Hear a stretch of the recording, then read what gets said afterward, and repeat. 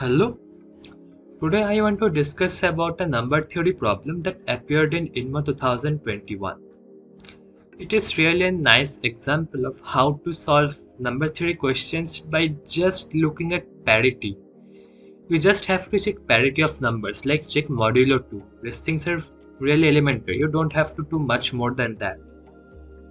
So this will give you a general idea to how to just use parity checking in number theory questions. This will have a lot of applications in other number theory questions also as well.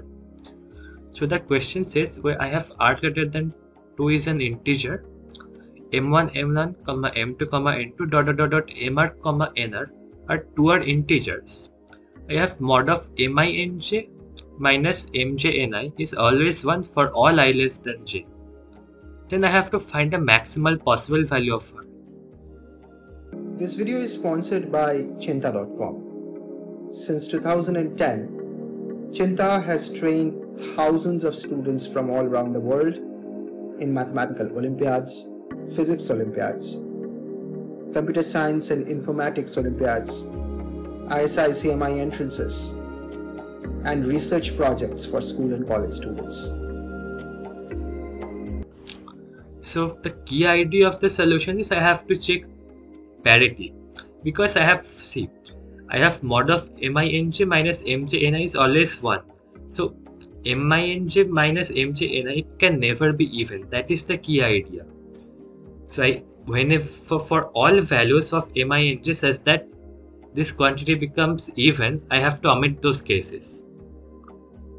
And asking what are the possible values of r is same as how many mi comma ni pairs are possible.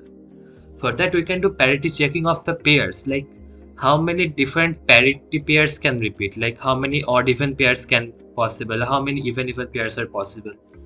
Let's say this.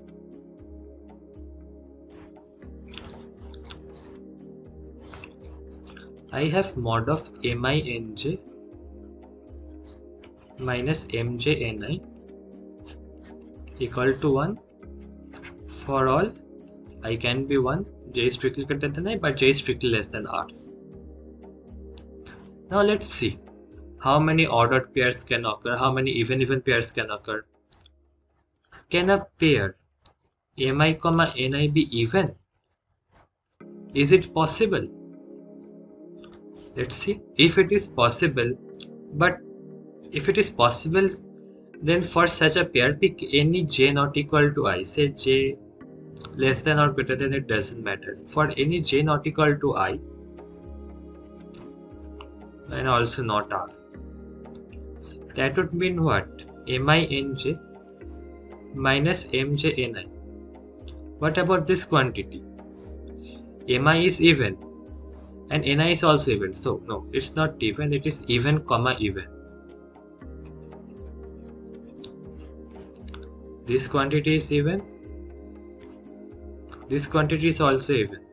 That would give me the total quantity is even. And that is a contradiction. So the total quantity can never be even. So from there what we can say? The even pair can never occur. This is a good observation. Now see. So all pairs that can occur is odd odd. We haven't seen that whether they can occur or not. But these are the only possibilities. Odd odd, odd even, and even odd. Now let's see whether a pair can repeat or not. Let's say a parity repeats. So for that we have 2i not equal to j, and we have parity of mi comma ni and mj comma mj are same.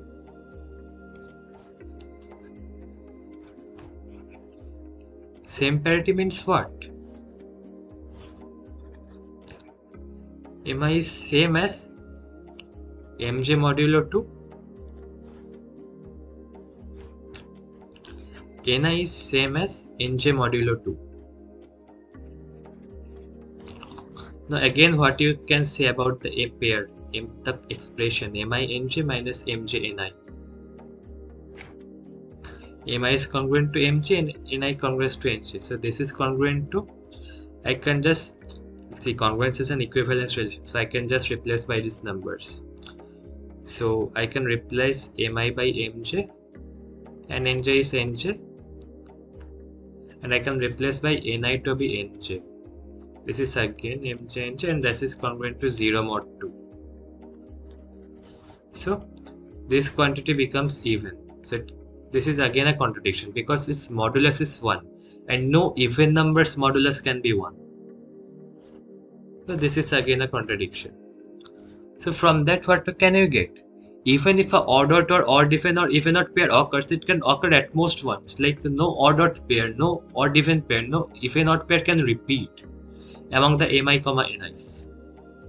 So R can be at most 3 because we can have one odd dot pair, one odd even pair, and one even odd pair. This gives me R equal to 3. And for R greater than 3, like say R equal to 4 or R equal to 5, I have to include one more pair. But it can be neither of odd or odd even odd. It also can never be even comma even. So we cannot get any suitable pair. So R can be at most 3. Now let's see, we have to see that R equal to 3 works. So for that example, this you can easily find it out that for R equal to 3, 1, 2, 2, 3, 3, 5. This pair also works well, or there are other pairs also. You can find a lot of them like 1, 1, 0, 1, 1, 0. This is also a good pair. So what do we conclude from this? Max value of R is 3, and that is the answer, and we are done.